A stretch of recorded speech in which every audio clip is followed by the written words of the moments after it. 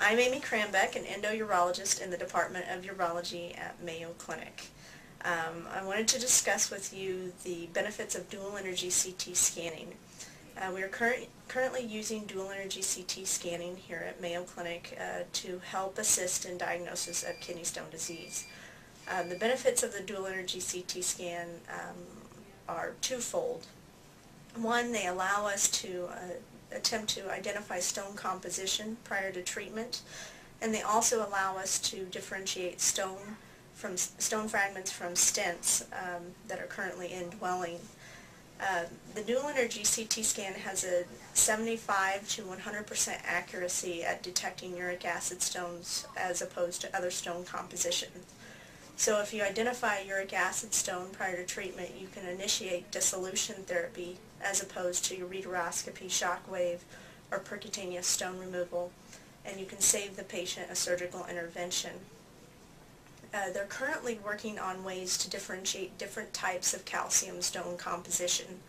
So you can hopefully be able to, in the near future, be able to differentiate calcium phosphate from calcium oxalate monohydrate, from struvite, from uric acid, from cysteine.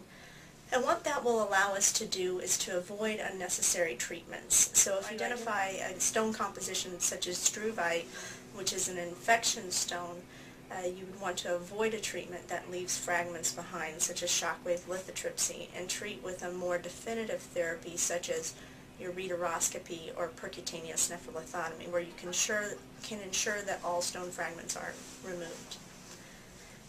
Another benefit of the dual energy CT scan is that it will clearly delineate between a stone fragment left in the ureter and a stent that's in place. Many patients who have ureteral stones first receive a stent for many different purposes. Maybe they present to the ER late at night, maybe they have signs of infection, and a temporizing stent is put in place until a more definitive management can be instituted.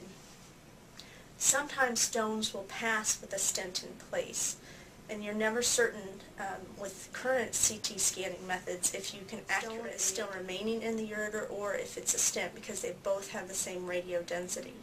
But with a dual energy CT scan, it's very obvious. The stone shows up as blue and the stent shows up as red.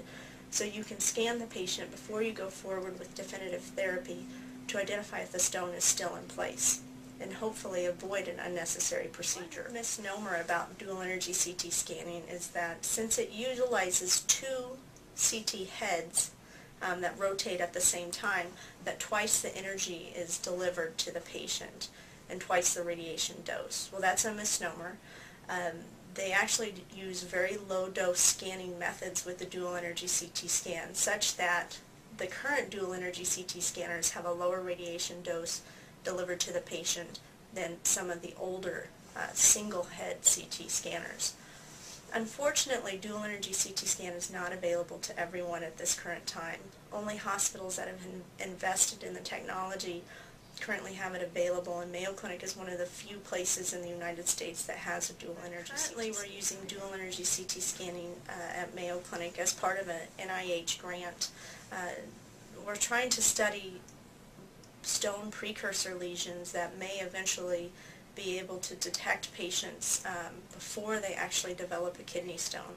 So most patients with kidney stones have calcifications or plaques on their papilla within their kidney, and we theorize that these plaques occur before the stone forms. We're using different methods of dual energy CT scanning to try and identify these plaques within the kidney in stone forming patients.